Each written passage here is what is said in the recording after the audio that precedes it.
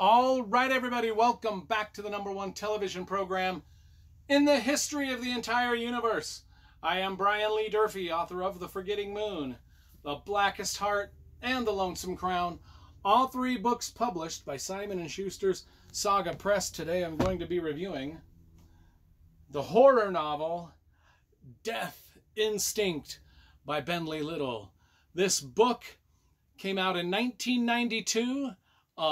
Let's talk about the cover first, because you know I love graphic design and cover illustration. It's kind of got a cool little cover, like a muscle car with the city town in the background or whatever. It's all right. It's okay. It's all right. I've got my entire Bentley Little collection. We'll pan through the library here. My entire Bentley Little collection is down here on this shelf there, if you can see. Anyway, so we're rereading all of the Bentley Little novels and leaving a review on a channel for each one. We're to Death Instinct. Like I said, this is an older book, over 30 years old. Came out in 92. Now there's a prologue. The prologue is a little weird, a little creepy, a little... Oh my God. I was uncomfortable for the characters in this prologue. It starts out with Kathy. She's in the 7th grade. And it's just a little scene where she's being tormented by her brother and his friends in a very creepy way, which I shall not explain because it would get me in a lot of trouble. If I even just explain it, I'll probably have the cops knocking on my door. I'll let you read it. In fact, opening up with such a weird, disturbing scene, I was like, okay, we're back into some real horror novel stuff here. Because the horror novels I chose to read for the month of, what is this, September, there were 4 other horror novels I read. They were kind of tepid. They're kind of PG rated. They weren't that scary. They were another weird, creepy stuff. This starts off with, right out of the starting gate, you are being weirded out in a way you don't want to be weirded out. But anyway, young Kathy, that's not her only problem. Back years ago when she was 6 years old, the next door neighbor killed himself, but he murdered his wife before he killed himself. It was a murder-suicide. So that house, the neighbor's house, has been haunted forever. And so that's kind of the prologue. It's kind of the first little bits of information we get about this story.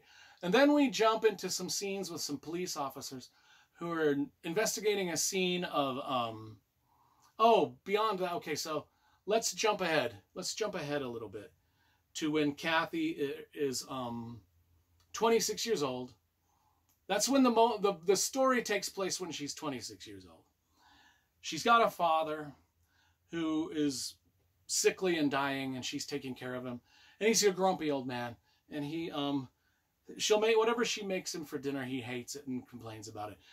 She has to drive him to his bingo night and his poker night, and he complains the whole way. So he's just a very cantankerous. So Kathy, when she was 6, she had a problem with the suicidal neighbor. When she was in the 7th grade, she had a problem with her brother and his friends creeping her out in weird ways. And now she's 26, and her father's giving her problems. On top of that, like I said, some of the story is told from the perspective of these cops who are investigating murders. Now, the first murder they investigate is some dude has been skinned alive in his own house. And then the next murder they investigate, and this all happens pretty quick early on in the story, someone else is found dead in the street with their spine snapped. And then on top of all that, so they think they've got a serial killer in town. Of course, Kathy is aware of that.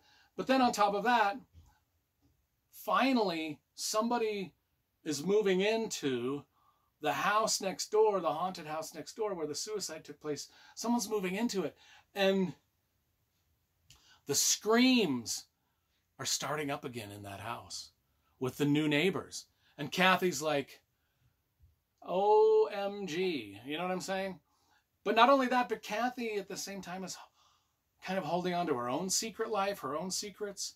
And that's kind of the gist of the story. We just deal with all of those kind of plot threads kind of converging into a very bloody, gruesome mess at the end, which I was happy about because, like I said, the other books that I read that were supposed horror novels this month, they weren't really that horrific. I'll read the back of this. And I suck at reading out loud, folks. It seems something strange. God, I already fucked it up. I'll edit that out. It seems so strange that someone is living in the house across the street again. Kathy was only 6 when the man who lived there killed his wife and himself. Kathy heard their screams. She saw the blood and the bodies. Now, almost 20 years later, the house is no longer vacant. Someone new has moved in, and something dreadful is starting to happen in the neighborhood.